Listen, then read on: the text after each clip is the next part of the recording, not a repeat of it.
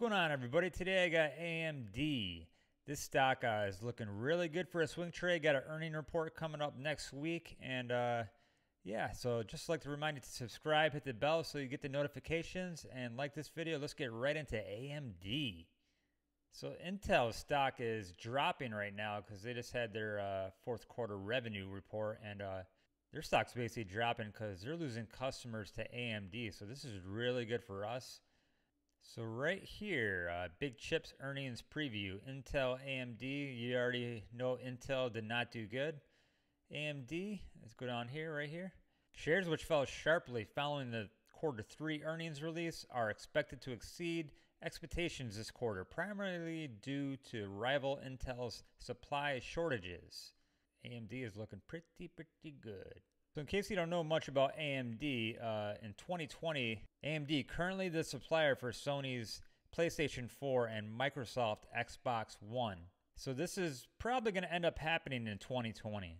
Probably say about 85% sure that this is going to happen, and this is going to make AMD run up really good. This is 2020, so if you wanted to hold this till then, go right ahead. Here's AMD's website.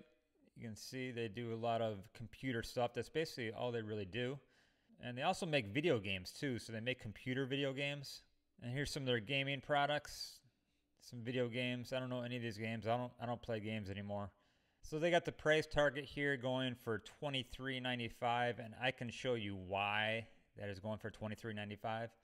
All right, so here's AMD's chart. They have a high of 34. Whoops, got the rubber band thing going. Get it out of there. Okay. All right, so the high of 34, and right now they're at 2067. And you can see it's kind of in a channel right now. And let me show you what I'm talking about when they said 23. Zoom in here. So this is what they're talking about, 23. I think it was 2360 something. So they're basically saying this right here. I'm going to draw it. This is what the resistance is going to be. So they're thinking that it's going to pop up to here, and then it's going to bounce off of that. So if it does end up getting over this thing could run, but I'm going to say for a nice little like a swing trade, I would just like get in it now and then get out of it whenever it hits up top here, because the chances are it's probably going to bounce off of it unless they have an amazing earnings report. You can see right here they just got over this trend line, so that's a good start right there. And the earnings report coming up, like I keep on saying, you have to get in this before the earnings report. I think it's on, let's see here, it's on January 29th. So that is a Tuesday next week. And it's going to be, the earnings report is going to happen after the market closes.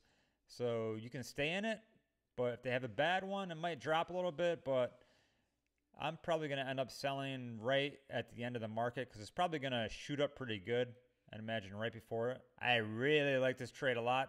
Really good. You don't have to listen to me, though. I'm not a pro expert at stocks or anything. I just speak my mind, and I do my own research trying to help you out. So you don't have to do as much research on things. But just like to remind you to subscribe to my channel, like this video, and let's make some money. I'm out.